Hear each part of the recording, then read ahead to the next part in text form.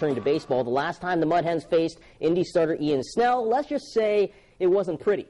Freshly demoted by the Pirates, Snell struck out 17 in 7 innings, including 13 Hens in a row, with only 1 walk and 2 hits given up. So it's probably fair to say Toledo doesn't want a case of deja vu. Well, at least this time, they have the Sky Dogs on their side, and this time, instead of Snell, it was Chris Lambert getting the strikeouts. He strikes out the side in the 2nd inning. He actually got his strikeouts before Snell got his first. Hens led 1-0 in the 3rd. For Wilkin Ramirez, he finds some room up the middle to make it 2-0 Toledo. Now, Snell, he did pitch well for Indianapolis, gave up 2 runs in 6 innings, but Lambert pitched better.